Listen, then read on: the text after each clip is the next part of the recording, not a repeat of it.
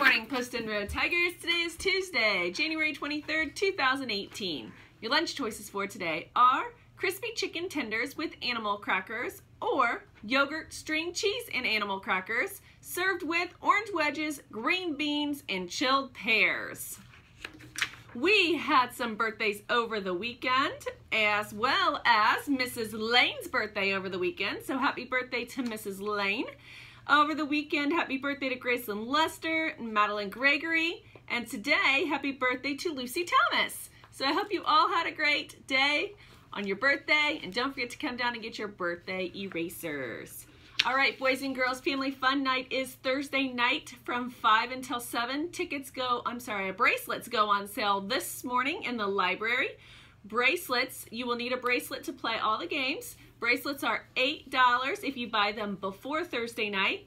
If you don't buy them before Thursday night, that's okay. You can buy them Thursday evening, but they will be $10.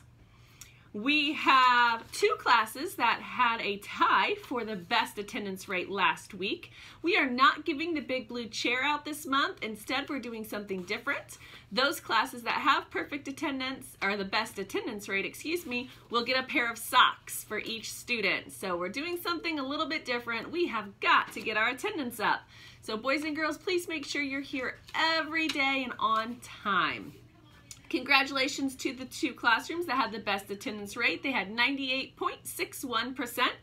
And those two classes are rooms 19 and 21. So both in second grade. Nice job, boys and girls. I'll be around to deliver your socks later today. We have our convocations today. We have our first and second grade convocation at 9.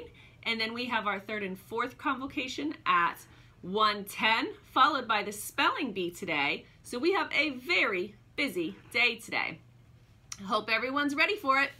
Words of wisdom today. We're going to talk about reputation and choices. Listen up. When most of us hear the name Apollo Ono, the most successful U.S. Winter Olympian, we think of his dedication and perseverance. When we hear the name Lance Armstrong, we think of his positive attitude and his courage in the face of a major health challenge. And when we hear the name Anne Frank, we think of hope, courage, and goodness. Now listen to this Christian proverb. A good name is to be chosen rather than great riches. So what do you think comes to mind when people hear your name? What does your name stand for here at school, at home, or in the world? Remember, choosing to let your name stand for something good and positive will enrich you much more than money ever can or will. With something to think about, this is Mrs. Vulcan. Make it a great day or not. The choice is yours. Boys and girls, please stand and face the flag for the Pledge of Allegiance. I pledge allegiance to the flag of the United States of America and to the republic for which it stands, one nation, under God, indivisible, with liberty and justice for all. Please remain standing for a moment of silence.